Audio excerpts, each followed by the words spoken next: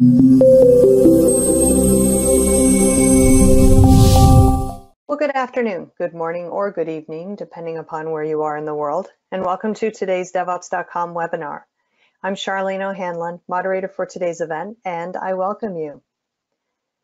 We have a great webinar on tap, as always, but before we get started, we do have a few housekeeping items we need to go over.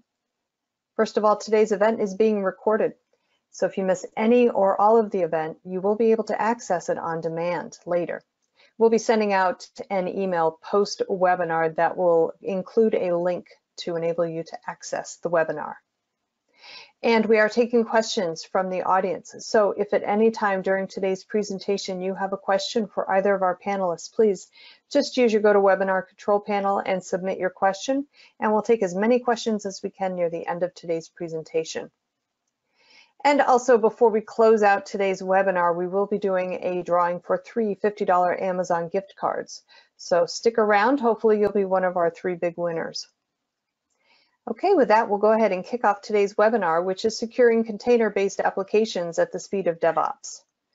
Our speakers today are Carmen Puccio, who is Principal Solutions Architect at AWS, and Shiri Ivtsan, who is the Product Manager at WhiteSource. Welcome to you both. Thanks for joining me today. Thanks for having me. All right, great. Well, Carmen, I know. Go ahead. Go for it. I was just going to put myself on. I was going to say, with that said, let's just kick it off, right? All right, then. All right, awesome. So thank you everyone for joining. Again, my name is Carmen Puccio. I'm a Principal Solutions Architect here at AWS.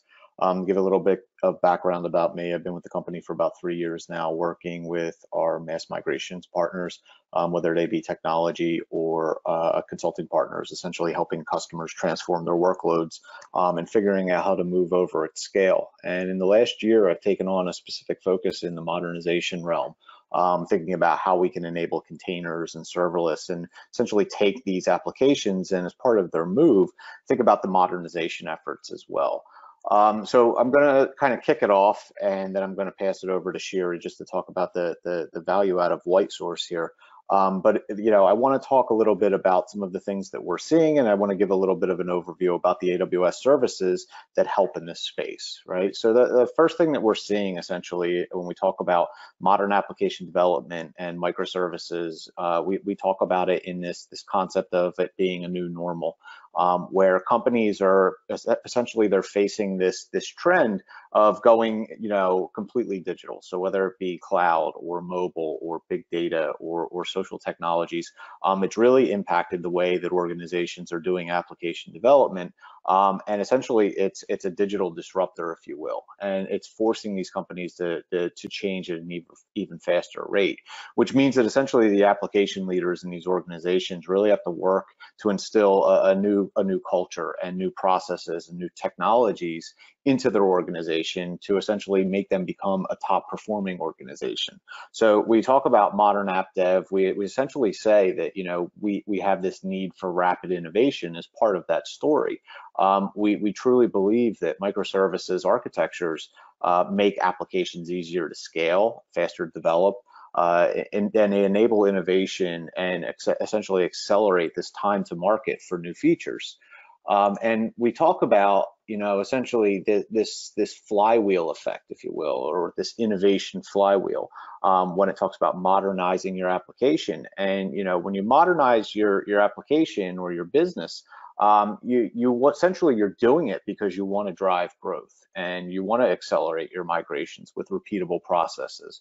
And you want to essentially instill patterns, but at the same time, you want to maximize your value as you go through these efforts. Because again, it's about this speed and agility for the business. And when you look at this flywheel, as you see on the screen here, essentially, if you think about it, it's like the faster you as an organization can collect and analyze feedback, the quicker you can react to your customers. And that feedback could be anything. It could be not just, essentially net new features from the business owners. Think about feedback from the security posture. Maybe, as part of, you running inside of your modern app dev environment, you have to react to a security incident. So you really want to go through this process where you have the ability to take any kind of feedback, feed it back into not just an idea and an experiment, but also think about it, how quickly can you actually remediate things, right? So it's really about putting the patterns and process in place to not just get software out the door, but to make sure that it goes out the door in a reliable and secure manner. And if you do have to react to an incident, you can do so as quickly as possible. At the same time, too, when we think about this flywheel, we think about it as an opportunity to reduce costs. We believe that the faster that you can experiment on new ideas, you will fail, but at the same time, you learn from your mistakes. And again, to that point before, the quicker you can essentially get that software out the door through the concepts of CI/CD pipelines, you're going to be able to experiment, and you're going to be able to essentially move your application at a quicker rate and hopefully reduce your costs. And then when we talk about how do you actually achieve this and what kind of technologies can you take advantage of, we basically say, listen, it starts with the architectural patterns and the operational model and the software delivery that you see here, right? And we think that AWS has helped many of the customers with these changes. But when you think about, essentially, agility and thinking about microservices, it is a natural fit for modern app dev. But at the same time, too, it's not all just serverless, right? A lot of times people think about modern app dev and they think about essentially, that it's, serverless is a way to radically reduce your infrastructure, and you don't have to manage anything at this point, and you're only working on business logic, and that is true. So again, serverless fits into this net new architectural pattern, but at the same time too, another one that we think is a tremendous enabler is containers, and we're going to talk a little bit about that today. But we feel that customers accelerating their application delivery and reducing costs, a very common approach is to leverage containers. So the container story is especially compelling because it allows customers to essentially achieve this level of agility, and they've become more cost effective. And it provides this option for customers to deliver applications very, very quickly for development and operations teams who are essentially under pressure to adapt to growing business needs. If you think about businesses know that getting software products and services to market faster essentially translates into gain market share for them. And containers can help enterprises modernize legacy applications. And it can also help them create net new cloud native applications that are meeting that model around scalability and agility.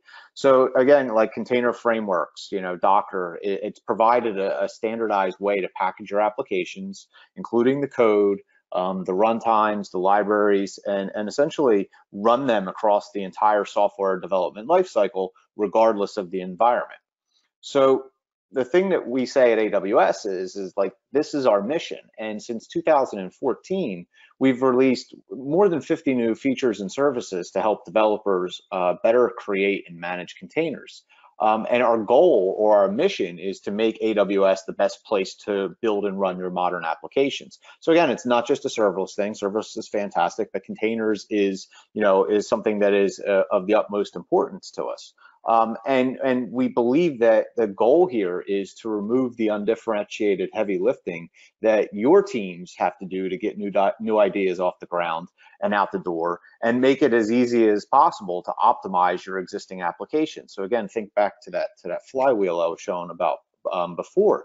So when we talk about why enterprises are adopting containers and what are the benefits around it, obviously the piece around it, defined as code or infrastructure as code, and containers packaging your code with all those configuration files and dependencies basically allows you to run consistently in any environment, like I was saying before. But it's also an enabler for microservices. So they provide that process level isolation, and it makes it very easy to break apart and run applications as independent components, right? So when you think about modern app dev and you think about microservices, companies are shifting to cloud native and microservices architectures, and containers are a perfect way to encapsulate these pieces into portable units.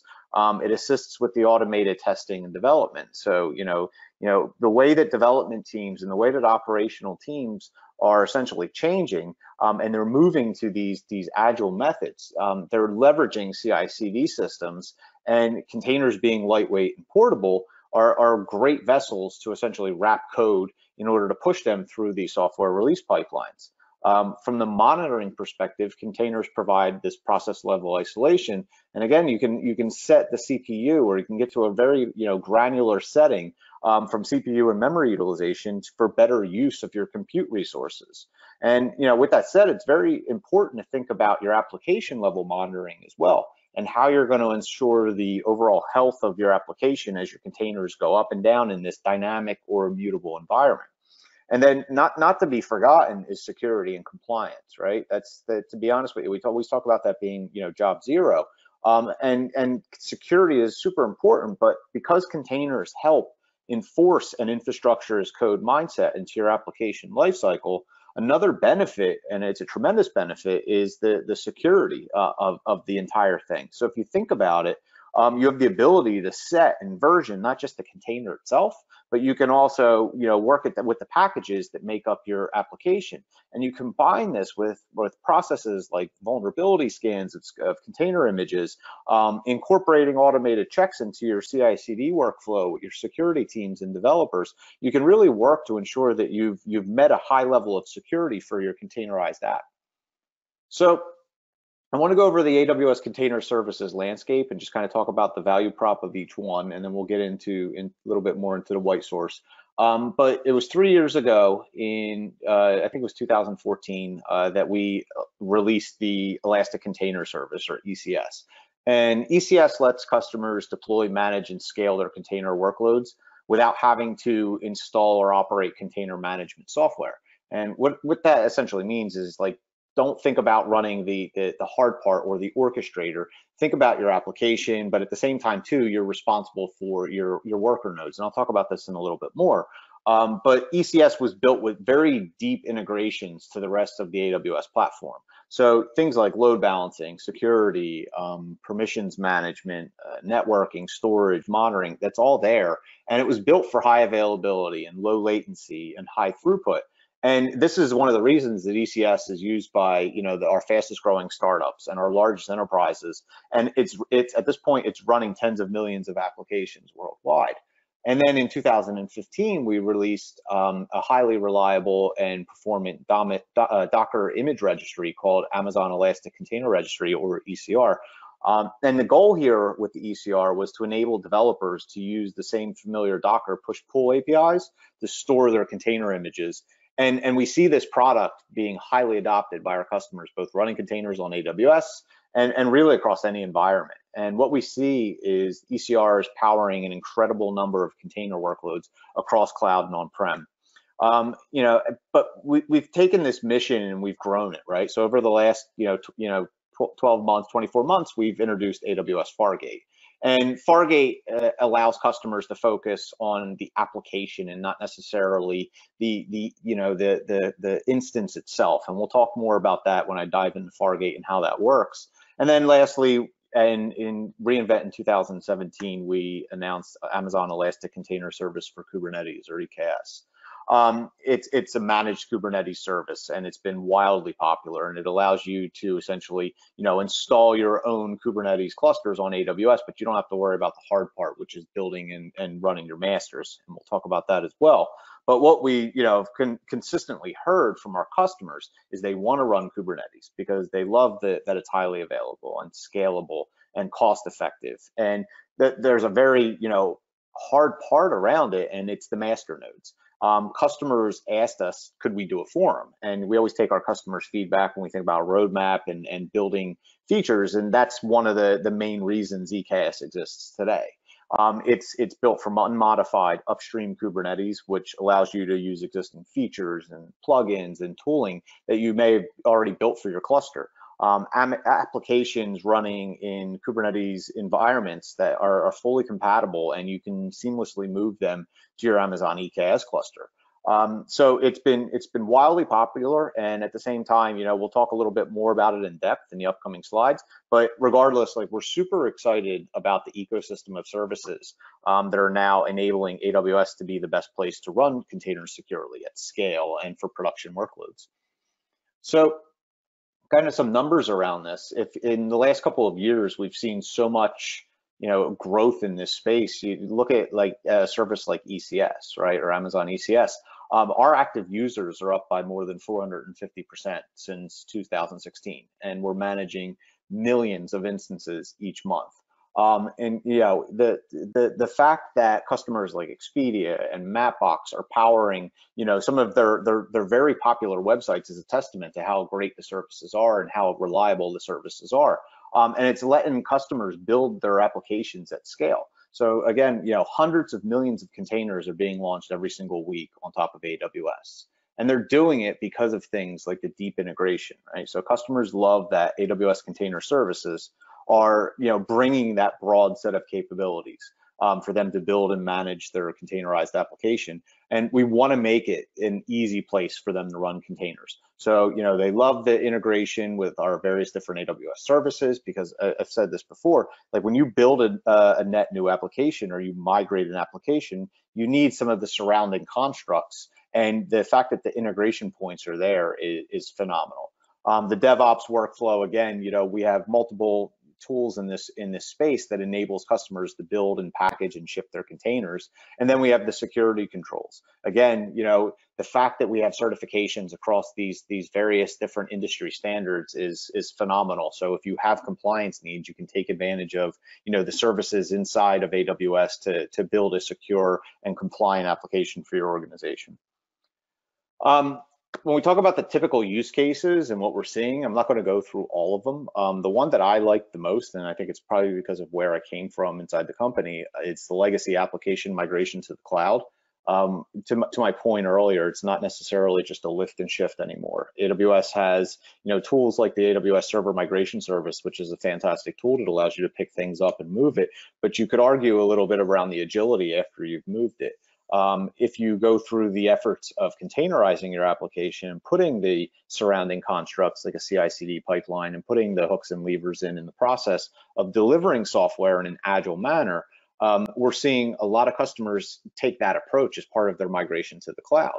Not to say that there's anything necessarily wrong about doing the lift and shift model. It's a tried and true method, but we're seeing more and more customers, especially as the industry and the surrounding constructs and applications that help support containerized workloads are growing, and they're growing at a fantastic rate. So I love that use case, not to take away from any of the other ones you see here.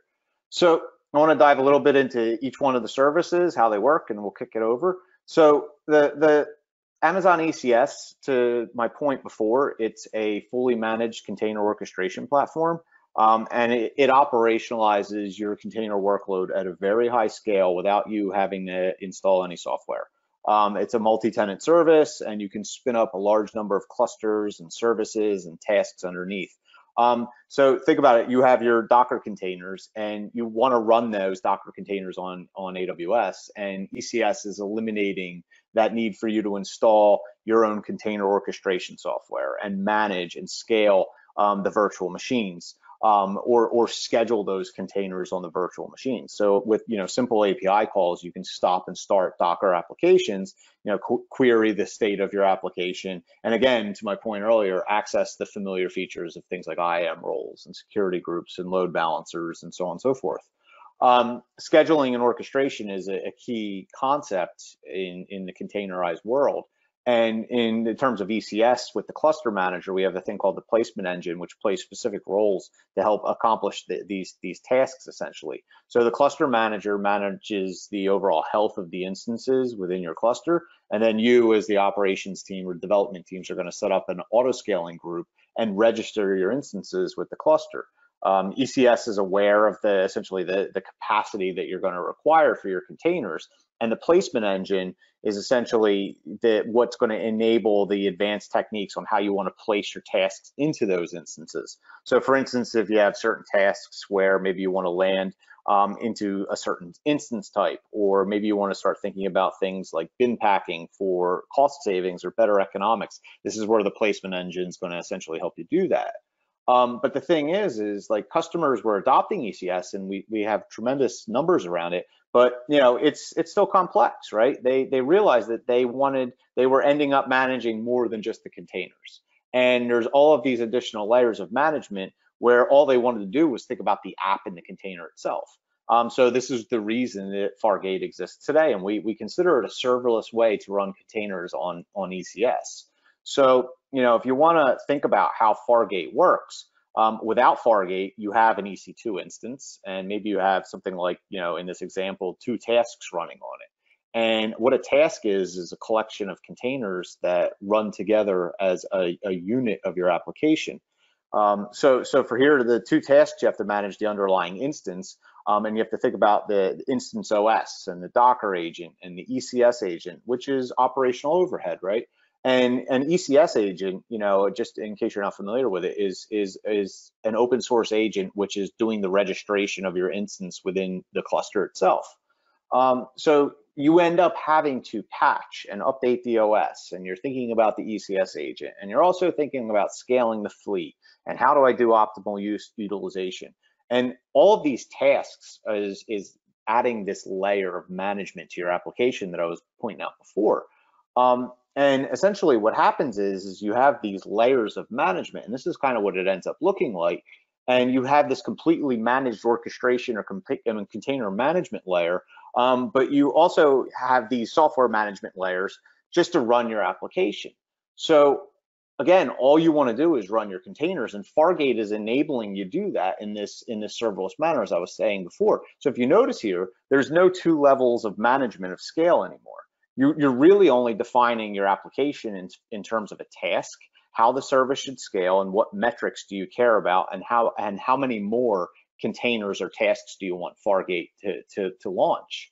So again, the goal here is a completely managed infrastructure. You're not worrying about that patching or upgrading the instances. You're not worrying about the size of the instance.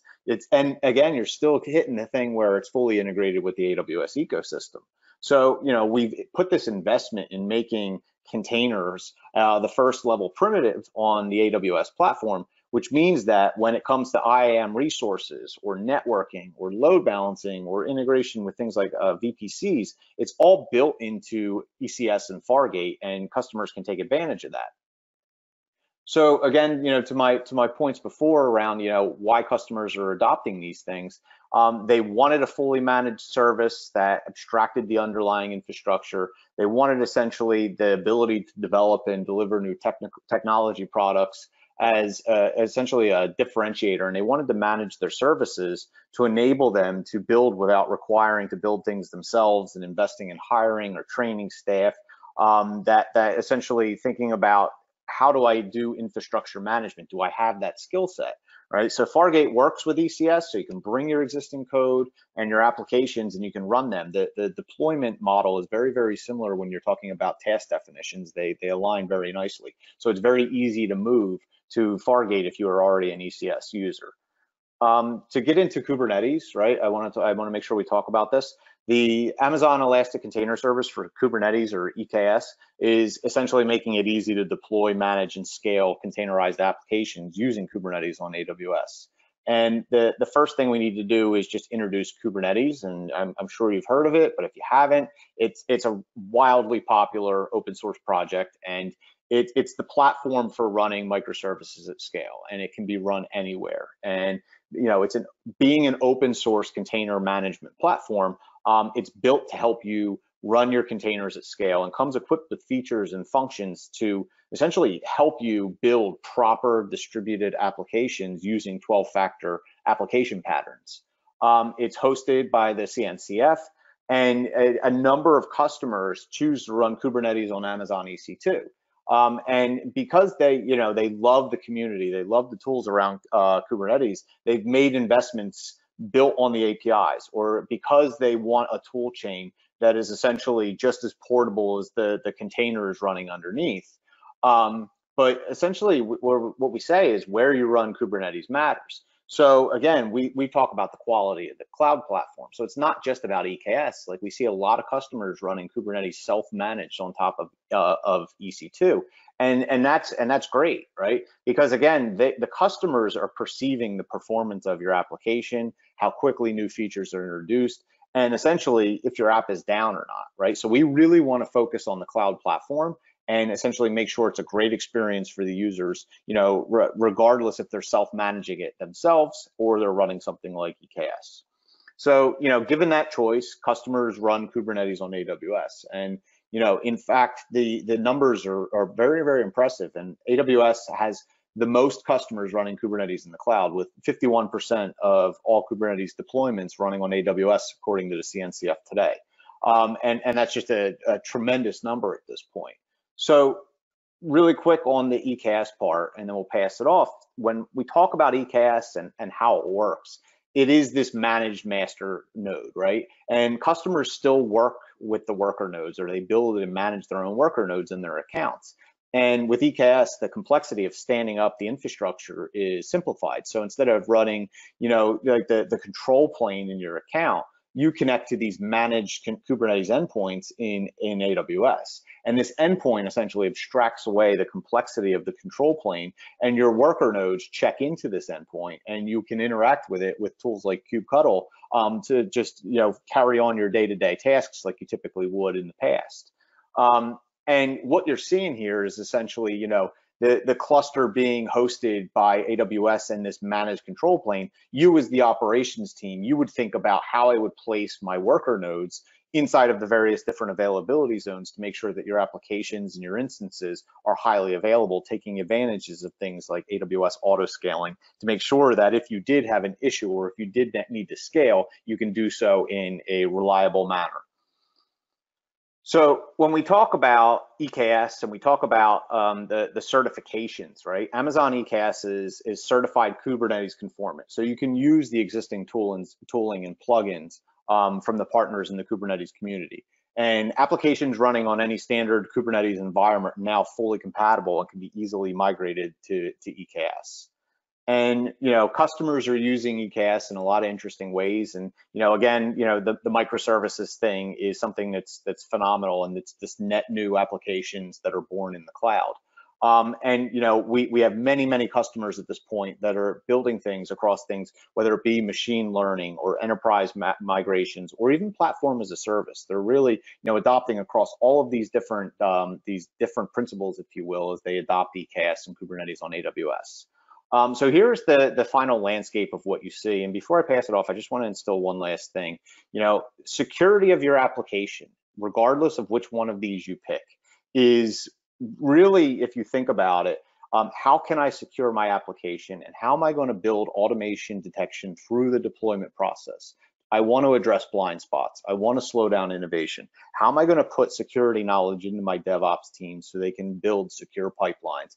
They need to be able to design and automate these processes. So security being paramount in any organization, you need to think about all of the attack areas in a microservices-based architecture and how you're going to protect and audit around them. So with that said, I don't want to take up any more time, and I want to pass that over to Shiri and let her talk a little bit about how she can address this problem for you.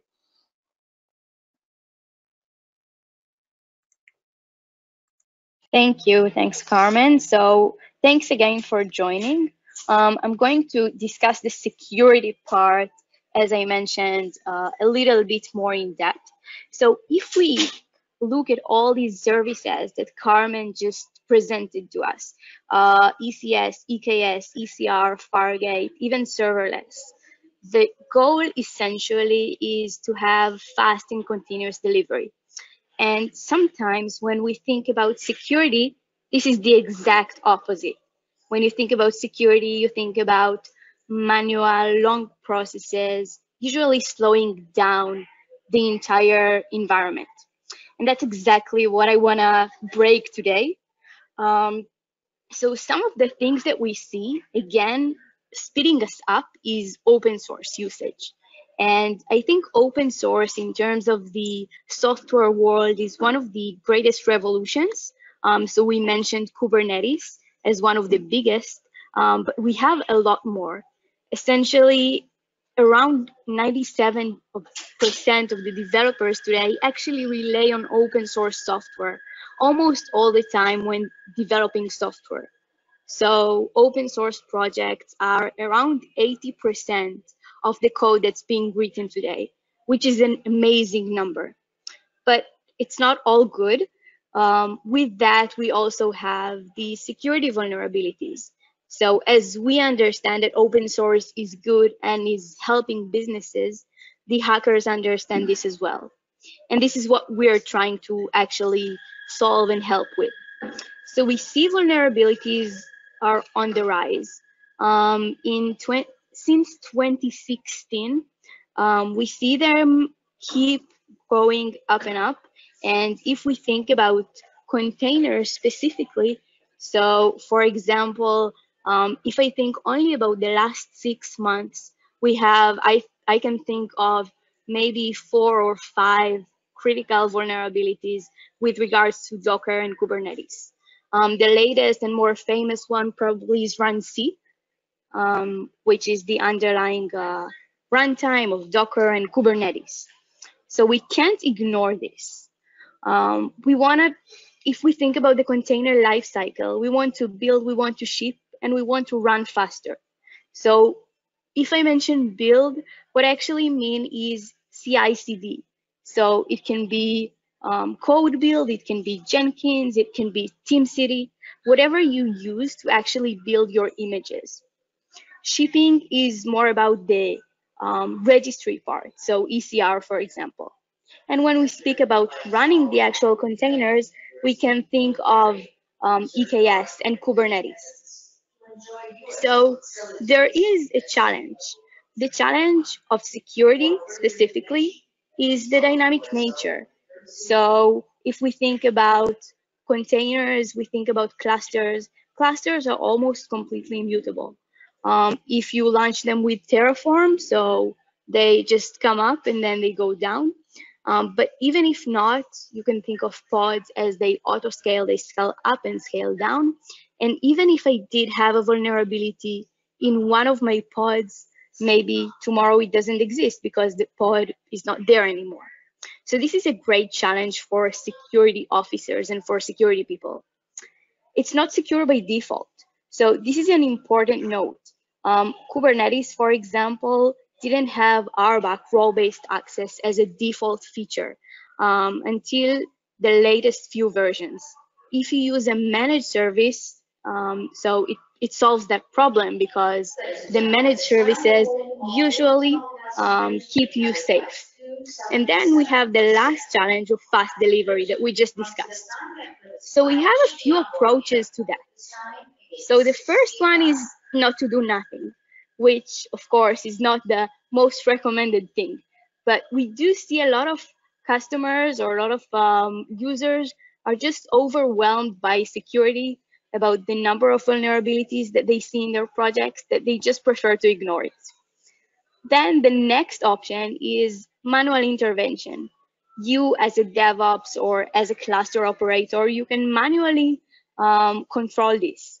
So everyone who needs to actually deploy something to dev or to production, you can sit next to them and just make sure that nothing bad happens.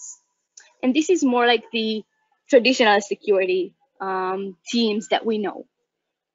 And then you can restrict users from actually creating objects. So you can take that for yourself. You can be the bottleneck and just say, okay, I will create all the resources, all the objects, all the pods, and I'll deploy to production because I know how to do it in a secure way. And if we think about it, these two approaches, or even three approaches, are the complete contrary to what we want to achieve when we think of Kubernetes and containers in general. So we understand that this is not the best idea. And we already understand that the common way of handling security vulnerabilities is not the best one. So we see that usually when we come to big organizations, security teams are analyzing and prioritizing the vulnerabilities. Now, the way that they actually prioritize the vulnerabilities is interesting because usually they don't do that based on business value. We see users prioritizing vulnerabilities based on whether or not they actually have a fix, based on the date when it was actually released or disclosed. And these two things are definitely not the way to prioritize vulnerabilities. And we'll speak about that more later. Then usually what they'll do is they will either open tickets for developers to actually solve the issues or upgrade versions, or they'll send email, which is the least favorite part, of course. And then, of course, we need to close the loop. So there is the resolution part. So the developer actually releases the fix. This part is also hard because it's really hard to understand, okay, so there is a version that actually solves this vulnerability. How would I know that it's not adding more vulnerabilities or that it has other security problems? So again, we see the common way of handling security vulnerabilities doesn't really fit what we see today. And it's also bringing a lot of tension between the teams. So as we know, developers always want to have the latest features. They always need to release more and to deliver fast. DevOps, again, they want to deliver fast, but they're sort of the bottleneck between security and developers, which makes it a very hard point to be at. And the security people, if something works and this is the process, they don't want to change anything. So again, a very, very challenging situation. So what do we do? I mean, essentially the solution here, as we try to convey it, is actually baking security into the existing workflow. So what this actually means is that I want to have security in as contrary to actually slowing me down, I actually need to bake it into the existing workflows. So this is a very important point, but how can I do that? So I'll start with a few questions that may help you understand whether or not you are working as you should, or you have a secure cluster or secure pipeline. So the first one is, do you use a private registry? So the idea of private registry actually is to protect your images. So an image is essentially your code. This is what you're going to deploy to production. And you want to keep that private, of course. If you take images from unknown sources and you don't scan them and you don't make sure that they're secure before doing that, you may be in a very big problem. So even if you use public registries, it's really important to make sure that these public images don't have any known vulnerabilities. And then another important thing is to actually sign the images. So after I scan them versus I scan them and verify that they don't have any known vulnerability, I want to actually make sure that they are digitally signed. And then I will know that nobody modified them before I deploy this to production. The next question is, do you regularly scan your images? And by scanning the images, what I actually mean is check that the images don't have any known CVEs or known security vulnerabilities. And then the last question would be, how quickly can I rebuild image when I have a security issue? How much time does it take me to actually recover from that and have a fix? So these are the main questions, and now let's try to gather everything together. So again, what we speak about is essentially pipeline gates. We want to scan across the entire life cycle. So we have the development part where we actually want the developers to develop in a secure manner. So even when it's only the research stage and they need to choose a new open source to actually use in a new project or a new feature, we want to make sure that they choose this most secure option. So this is in terms of the development part. Then we have the build. So the build, we already discussed Jenkins, code build, code pipeline if you're using it in AWS. So essentially what we do in the build stage is we build the software, and usually we also run functional tests. So in addition to these functional tests, we also want to make sure that we have some security tests. And then if we fail a build based on a functional issue, we also want to fail builds based on security issues. In terms of the container registry, so ECR, for example, but also others, I want to make sure that everything that stays there is protected. So continuously protect my container registry. And then we see production as sort of the final gate. So before production, before I deploy to Kubernetes, this is the final point where I can actually make sure that I'm not vulnerable. Because if I did miss this part, it means that I'm probably in big problem. So let's start with code build, the stage where I actually build my code. So what we want to do is we want to essentially integrate security testing into our build and our CI process. Have our functional tests, have our security tests, and then fail the build if anything goes wrong. This will make sure that in the build stage, I already check for known security vulnerabilities and for other security issues. The next point would be to actually use automated policies to fail builds. So I don't have to fail any build, even if there is a minor security issue. It's all about custom policies that your organization will set. Of course, there are best practices and there are recommendations, but it's up to you to decide what works for you. Of course, you don't have to actually fail the build. You can also have a Slack notification or an email notification whenever a security vulnerability is detected within the build. The next point in the pipeline is the trusted sources or the trusted registry. So if we speak about ECR, we already mentioned that we want to protect our image registry continuously. So this means that any image that somehow got to the image registry has to be scanned as a gate to enter there. And I want to also continuously scan that and make sure that it happens. Then we have the trusted sources. So we want to use private registries. And if we use images from public registries, we want to always make sure that those are digitally signed so that no one actually modified them after I scan them. So these are very important points.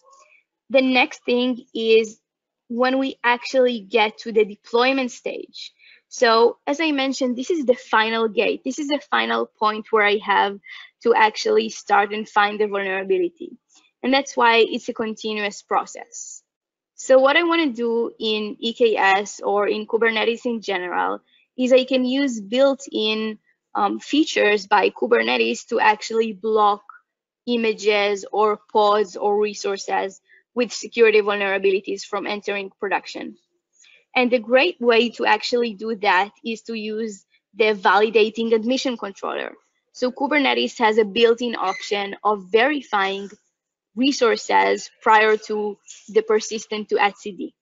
So this is a great point to actually validate and have sort of this final gate to make sure that you're protected. So another important thing is part of this admission controller, is part of managing the application, you want to make sure that the images are digitally signed. So if you sign them in the ECR stage, this should be quite easy. Then the last point probably would be to actually monitor for new vulnerabilities. And the numbers here are quite amazing. So a few new security vulnerabilities are detected each day, and you have to make sure that you're protected quickly because the exploited code is usually distributed online. So you want to make sure that you scan continuously. So even if you deploy the version with a vulnerability, so for example, the run C vulnerability, you want to make sure that you're fully protected and that you can identify exactly which images are vulnerable. So if we want to discuss a little bit about WhiteSource and about WhiteSource database, the idea is, of course, security vulnerabilities database that I discussed. So we have few databases of security vulnerabilities, of known security vulnerabilities, and in association with license compliance database, we gather all together and we actually integrate into the existing pipeline. One of the most important things here is the source of truth or the database, because you want to make sure that you have all the data about the vulnerabilities and about the compliance code. So in terms of WhiteSource Core, which is the main product, what we do there is essentially everything that I just discussed. Detection and prioritization to make sure that you prioritize the vulnerabilities in the correct way based on real business impact. Then we have real-time alerts so that you'll know when there is a security issues. Automated policy. So we discussed Jenkins or TeamCity or your favorite CI/CD tool. So we have automated policies there and also in ECR to make sure you're fully protected and that you actually make sure that you handle what's important. And then we have, of course, advanced reporting. So with that, it's time for a short demo, and then we'll get into the questions. So if you have any questions already, feel free to actually type them and we'll answer them. So this is the WhiteSource portal.